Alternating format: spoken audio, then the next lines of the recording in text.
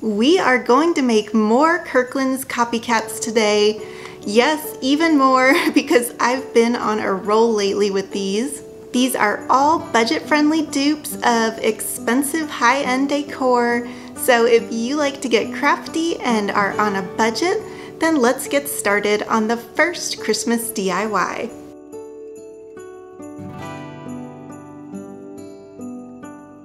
I love creating elegant wreaths. I thought this one from Kirkland's was so beautiful with the black and white and green and red. There are even a few pine cones, which is a nice touch. The contrast between the sharp black and white pattern with the organic natural elements is what makes this wreath so special. This is regularly priced at $100, but was on sale for $75 when I took this screenshot. But you know what? That is still a lot of money for a wreath when I know we can make this for way less. You could either use a wire wreath form like this one, or you could go with one of these styrofoam rings, which is also from Dollar Tree. I found this buffalo check ribbon at Dollar Tree too. I know it's a little bit different than the houndstooth pattern in our inspiration, but it's close enough to give our wreath the same look and feel. I tried to wrap the ribbon and overlap the edges as evenly as possible. And as you can probably tell from the looks of this styrofoam ring, I like to reuse my craft supplies. Sometimes I like to switch up the color schemes, so maybe one year I'll do traditional red and green, and another year I may go with all neutrals. So I like my projects to be sturdy, but I also have in the back of my mind that I may want to disassemble this at some point and create a new wreath. So I'm using minimal glue only where necessary, which was at the beginning and at the end of this ribbon. The ribbon did not cover the entire ring, but that's okay because we will be using lots of florals to cover that part. I got most of these florals from Dollar Tree, and since there aren't any poinsettias on our inspiration piece, I will be removing those. You can trim off the extra stems or just put something else on there. Today I'm joining my friend Lynn from Hot Mess and Hot Glue. She does so many fun Dollar Tree DIYs over on her channel, and we thought it would be fun to both do Christmas crafts so that you guys would have twice the Christmas inspiration to watch. So after you're done with my video, make sure to check out Lynn's video, which I will link in that description box below. If you're new here, welcome to Artsy Cupcake. My name is Maria, and my passion is getting creative in your home. I share weekly home decor inspiration in the form of crafts and DIYs, and I love using Dollar Tree items so that all my DIYs are budget friendly too. If you are as obsessed with Dollar Tree as I am and you love crafts, then make sure to hit that subscribe button so you can become part of the Artsy Cupcake crew. The last step is to use floral wire and a little hot glue to attach everything together.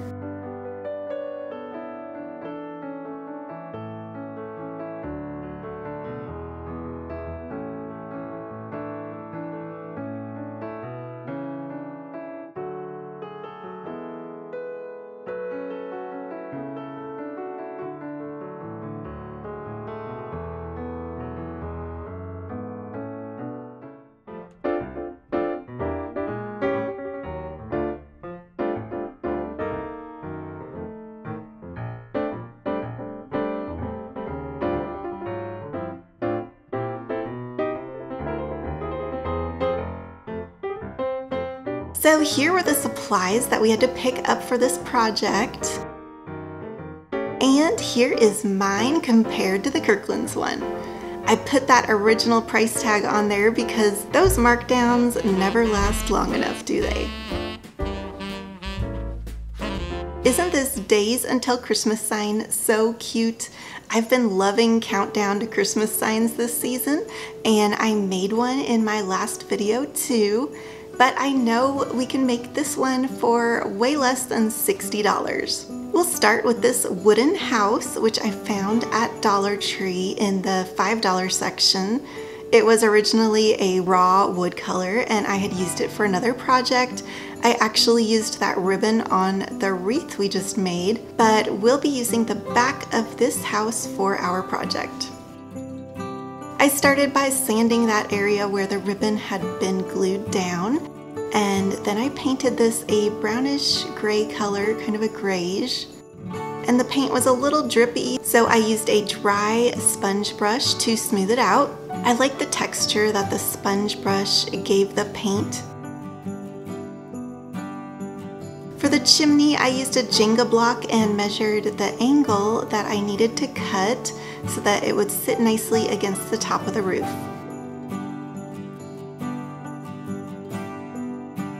Then I set that aside and I measured the width and the height of the house so I could go ahead and work on the printables. I will have this printable that I made linked below so you can go to my blog and download it for free if you're interested. I am a graphic designer for a living, so making these printables are no big deal, and I love sharing them with you so that you can have fun crafting, and well, it just makes it that much easier to get started on a fun project for yourself. First, I printed out a test to make sure I liked the placement of everything. I decided that the number sign was too close to the wording, so I made that number sign a little bit smaller to give the words some breathing room. And here's our final printable for the front. I traced the house and then trimmed it out.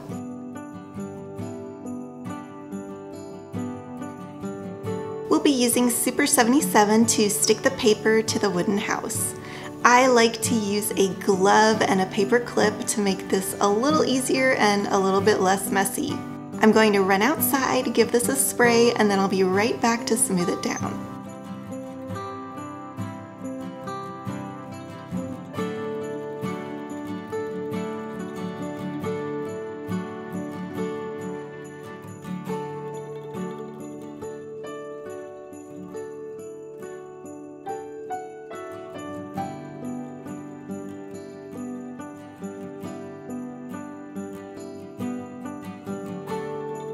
And look how seamless this is on the edges. You can barely tell that this was just a plain piece of white paper a few minutes ago. Okay, now for the number signs. I'm going to glue these to a piece of poster board that I found at Dollar Tree. And the back of this poster board is gold, so it will look dressy on the backs of these signs. I'm going to stick the paper on this and then trim them out, and that will give them a heavy feeling so they'll hang nicely on our house. And these will be part of those printables that you can download.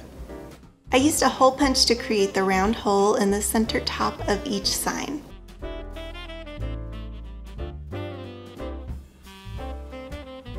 Then I organized these so they would be ready to hang.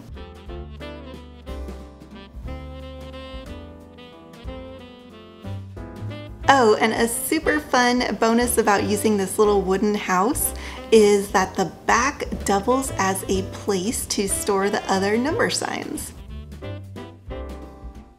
Next, we'll mark where the nail will go, and we'll just hammer that in. I used a short nail so it wouldn't pop through on the other side of the house.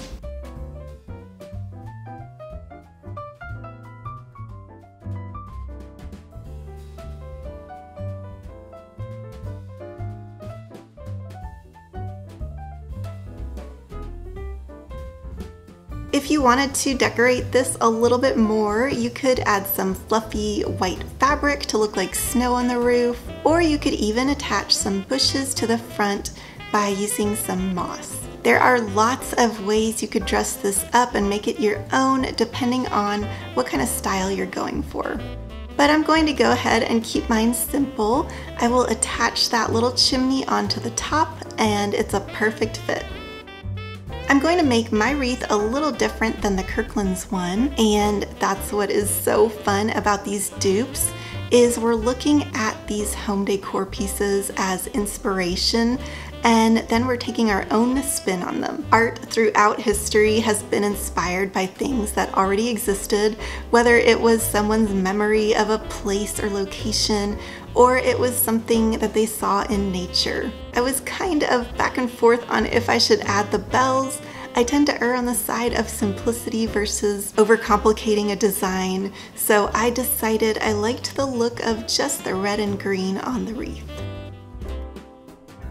I also thought about adding a little smoke off the chimney, but I decided against that too. It would have been cute though. I might add it later.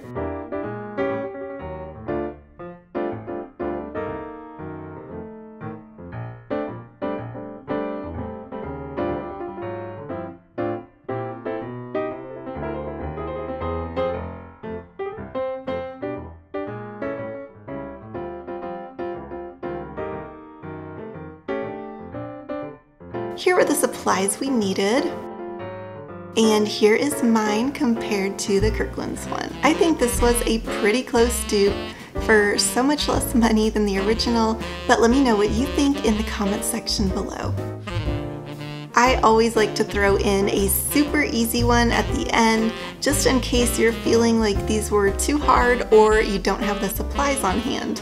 So hopefully this last DIY will get you excited to try it because of how simple it is to put together. So let's make this pretty snowflake sign for way less than $45. I removed the canvas off of a plain white canvas from Dollar Tree, and I was left with this wooden frame. You can see the staples on the corners, so a little wood filler and that should fix them from looking so obvious. I used some gray and brown paint and brushed this on, and then I went over a few areas with just the dark brown so it wouldn't look so flat.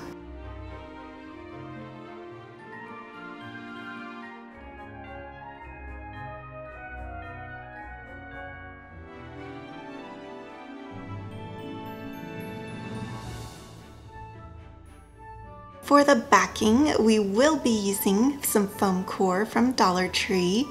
I traced the size of the inside, and I know the inspiration has a black line around the edge, but I thought it would be fun to do something a little bit different, and I am creating the border with buffalo check ribbon. If you wanted to do just a black border, you could mask off the edges and use some paint to get that look. Now that we have our base, there are a couple different ways that you could create that snowflake. You could use wooden shims, or you could go with wooden dowels and skewers from Dollar Tree. You could cut those with miter shears to get the angles on the ends so that the pieces attach together correctly. Last year I did a Pottery Barn dupe of a snowflake sign, and I used black Jenga blocks for that one, and I will link that video just in case you're curious. But again, on this one we're going to take our own spin, and we're going to use washi tape. This is probably the easiest way to do this, and it's really fun because you can mix and match the colors and patterns of the tape to suit your style and your home decor. I'm going to use a variety of the black and white washi tape, and I did end up overlapping some of the tape to give it a finished look on some of those more see-through areas.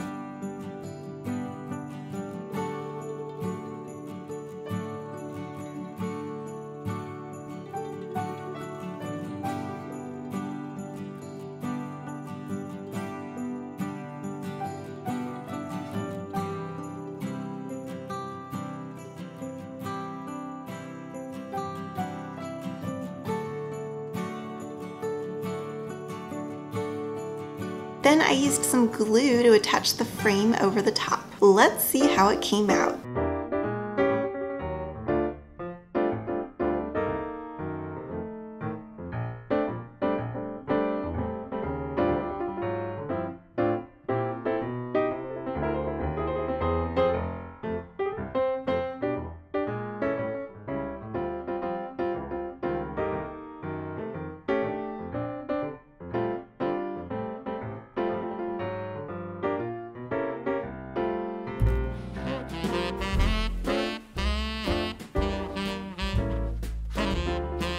Here were the supplies we used and the comparison to the Kirkland's version.